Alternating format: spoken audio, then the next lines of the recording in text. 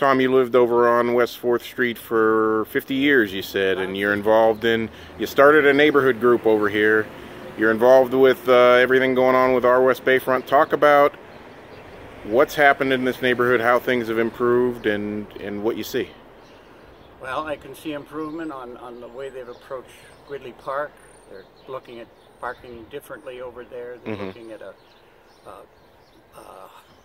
grocery thing in the middle of on a one day of the week on Liberty.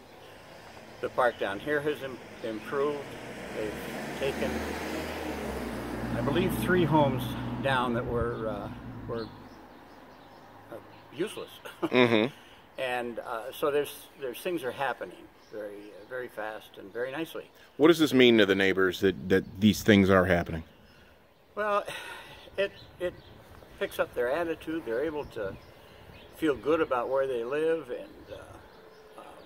and they're pushing for more. They're pushing to get more lighting on the streets. They're doing a survey now of the lighting of the area and the sidewalks. I know that they've already done a section of sidewalk down on 2nd or 3rd Street, and they're looking for things like that to do. They're helping a neighbor out down the street here with his remodel, or if you want to call it that. It was an old home that's needed a lot of work, and they're helping with that.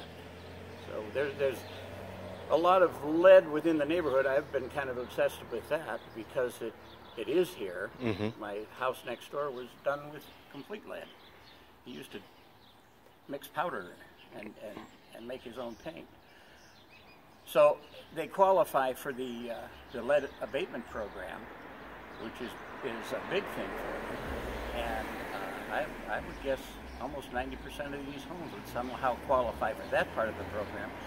Income and household composition is important to know for that, but at least the lead factor is there for them to begin with.